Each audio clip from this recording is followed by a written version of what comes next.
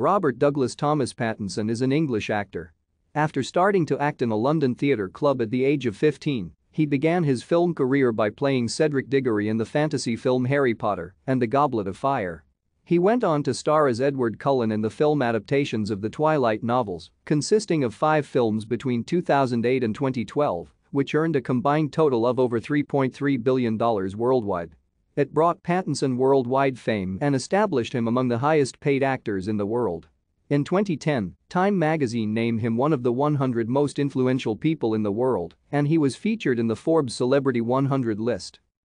After starring in the romantic dramas Remember Me and Water for Elephants, Pattinson eschewed roles in big-budget films in favor of independent productions helmed by auteurs, which have earned him critical acclaim.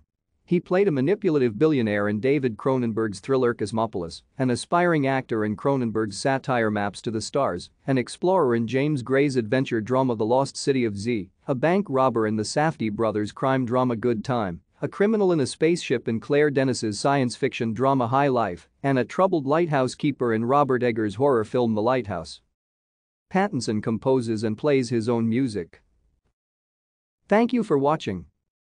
Like and subscribe if you would like to view more of our videos. Have a nice day.